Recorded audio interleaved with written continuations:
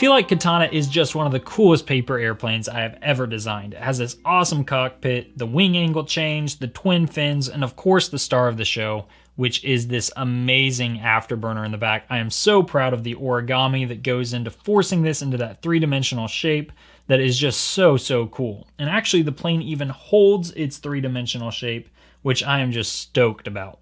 Now I have designed a template for this plane, so if you support me on patreon.com/foldableflight, you can fold a plane that looks just like this. There are now over 50 templates that for just $4 a month you gain access to, and of course this is the newest addition to that library. So go over there, check that out, and you can fold a plane that looks as awesome as this one. Now, even if you don't support me on Patreon, I have included a link in the description to a template that looks like this, which at least gives you the cut lines for the fins of the plane. It's not critical that you use that. You can make these cut lines be anything kind of similar to this, but it does make sure that you get it right without any real stress involved. So with that said, let's get folding. All you will need in order to fold this plane is a regular sheet of printer paper and a pair of scissors. If you use this template, just cut it out along the outer line. If you are using 8.5 by 11 inch paper, that's the American standard, remove 3/4 of an inch from the edge. That will make it a little narrower and make the plane work for you. If you are using A4 paper, that is what the plane is designed from, you're good to go. And with that, let's begin by folding the paper in half from right to left.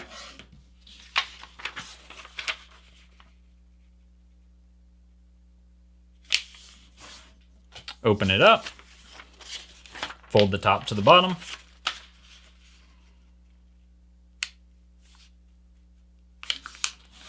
Open it up again and fold the top to the crease you just made. And now you can open that up and flip the paper over, pull the crease you just made down to the bottom horizontal crease, and you can crease all the way across on the layer behind. And when you open it up, it should look like that. And you're flipping it over once again, pulling that middle crease to this crease here, and you just need to make a little pinch crease as a reference point, right like that on the layer behind. Now you have that mark there, and we'll rotate it and pull this edge to that point there. And you're just making a little pinch crease, like so. Okay, and I'm going to rotate it back into this position, so all my creases are on the top. Flip the paper over and pull this bottom horizontal crease up to the top one using the existing creases, just like that. And now I will fold the plane in half along that existing center crease so that the layers are face up, remain on the outside, just like that. And I'll set it down so that the folded edge is closest to me. Fold this corner to that corner right there and just make another little pinch crease as a reference point right on that front edge. And now I'll rotate it into this position, and I'm folding from that pinch crease I just made to that point right there.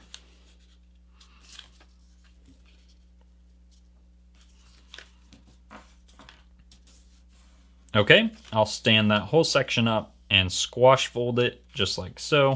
And you want to land this crease along that edge there and flatten all that out.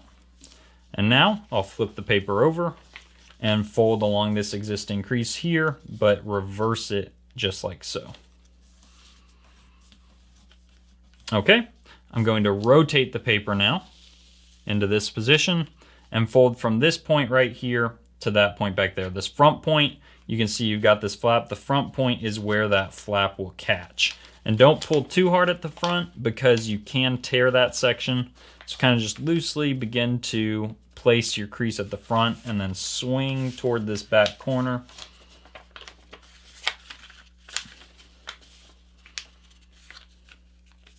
And once you've got it about where you want it, you can crease all the way to the back. And notice I'm missing this corner just slightly.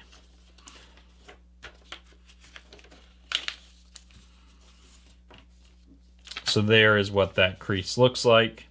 And I can go ahead and flip the paper over and fold this side to match. So I'm landing that corner there, this corner there.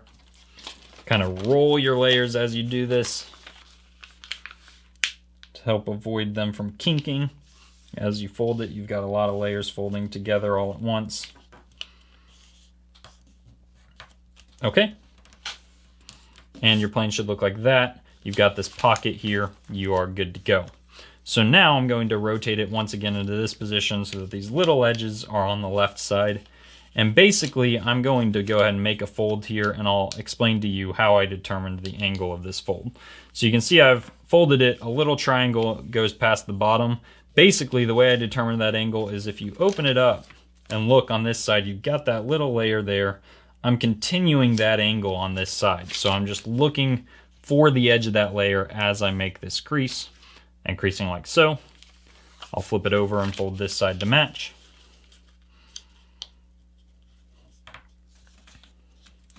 And now I will open that bottom section up and tuck these little triangles inside it, just like this.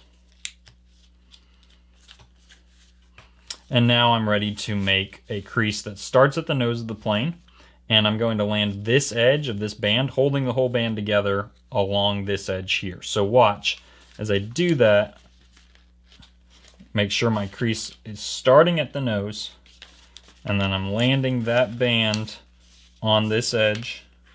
And notice I'm not going to crease this pocket here. That pocket opens up as I do all this. I'm just creasing this edge right here and the edge inside my pocket. You can see that little edge in there. And now I'm ready to flatten my pocket by lining this crease up here with that back edge. Right, so that crease goes right to that edge, and I can flatten. Okay, I'll flip the plane over and fold this side to match that side. Crease starts at the nose.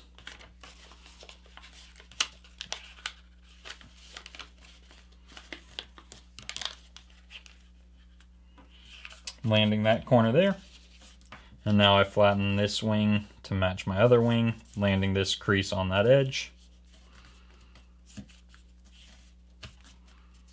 Okay, and now I need you to notice a certain point. So we're going to open this up at its natural breaking point, and I'll close that back up so we have that crease. And now pay attention to where this edge is going. I'm just going to burnish it. The intersection of where this edge goes and that crease is right here. That's the reference point.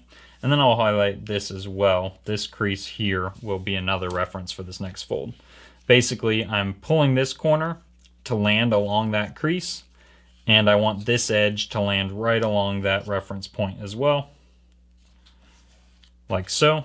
And then I can reverse that crease I just made. So see, there's the crease. Reverse it to tuck all those layers in behind.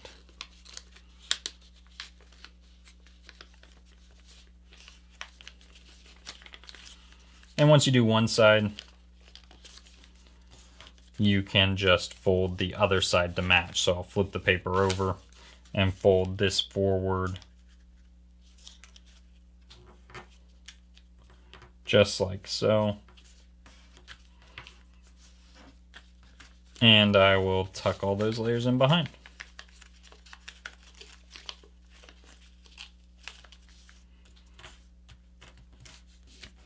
Okay, so your plane should look like this. And now you're just going to fold this side here, this portion that goes past the bottom edge, up inside the pocket, right along this edge here. And then you'll take this other flap and fold it, wrapping it around everything else, and tucking this into that little pocket right there. Okay, so now let me highlight for you the reference point we made way earlier in this. You've got a little pinch crease that runs along this spine here, and that's going to be a reference as you fold your wings. So I'm going to start my crease at the nose of the plane. If you're using the template, the wing crease is mapped out for you. Just use that as it's mapped out. But if you don't use the template, then you can use this point as your reference. You want your crease to land right at the intersection of that point. So it should look like that. And you can see when I pull the wing back, my edge is landing right there on that point. That determines your wing angle. And now you can flip it over, fold your other side to match your first side.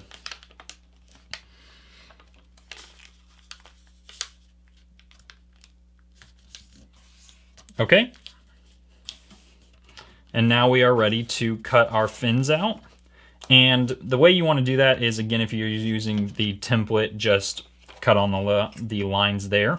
If you're not, start your crease or your cut about 2 centimeters or an inch behind that and cut not straight, but toward the back edge just slightly. And end your cut a little less than a centimeter, a little less than half an inch from your wing crease there. And then start your cut about a centimeter or half an inch from this corner on the back edge and cut to the point you just cut to, right like that. And then you can truncate your fin just like so. And then if you want your afterburner to stick out beyond the back edge, you can even cut off just a little bit, and this you'll cut all the way to that wing crease, just like that, and remove this little strip of paper entirely. And now I'm just going to cut the other side to match this side.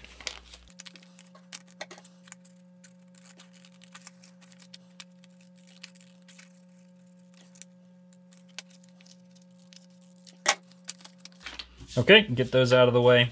And now I will fold my wings down along their existing crease, fold my fins up so that this crease I make is parallel to this edge right there.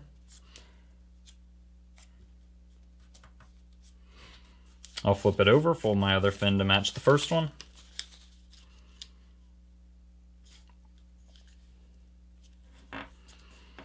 And now we are ready to open our wings up and kind of create that afterburner on the plane. So the way you do that is you're going to hold your plane pinched closed right where this is intersecting, the fuselage intersects the top edge of the wings. And then you reach into this back section, just like that, and you're going to press down along the spine of this plane. And as you do that, as you force it open, so you can see from the top edge, basically what I'm doing is I'm forcing it open. But you want to make sure it's closed to the point right there where that intersects. And from the bottom, you can see as you're forcing it open what's happening. You're creating this kind of concave section here. And that creates this opening that becomes the afterburner. And then you can shape the afterburner by rolling these back edges into a circular shape. So you're just kind of creating a bunch of mini creases or this rolled tension in the back edge. And you can shape that for as long as you want, but you can see it starts to become more circular as you do that. I'll just do that really briefly on this side as well. Mine's not going to be perfect for the sake of this tutorial, but I just want to show you the idea of how you shape that afterburner into a circular shape. And you can see you also are getting this kind of opening between the two wings, and you can control how tight this opening is by basically how far in you're pushing this concave section. And you can play around with that on your own plane. You can see that opens up a bit more, but if I push that back some, that will bring those together, and the plane kind of holds itself in that shape. Of course, you can pull it apart, but if you don't, there it is. So notice that this plane will dive down if you don't add any up elevator. So the first thing you're going to want to do after folding this plane is kind of curl the back edges up. I mean, just like kind of pull on them and release just like that on either side. And the nice thing about that is it doesn't disturb the back edge at all and add any wrinkles to it. But if you find that's not enough up elevator, you can create little dimples in the back edge just like this, bending them up. And that helps compensate from the plane's natural tendency to dive as well. So with all that said, thank you for watching this tutorial, and good luck flying your plane.